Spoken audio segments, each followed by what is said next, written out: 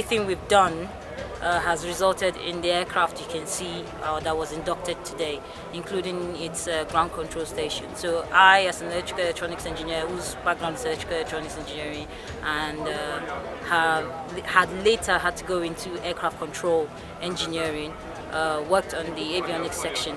And those of us in the team, avionics team, has really done quite a lot to get the aircraft to where it is, including the structures team. The structures teams are those that designed the body of the aircraft itself. So it's been really nice working with everyone, and I do hope that we do get a chance to get some more people with such a caliber of knowledge and experience to work with us in the future to upgrade into even the new aircraft that was introduced today that may be that would be worked upon for unmanned combat.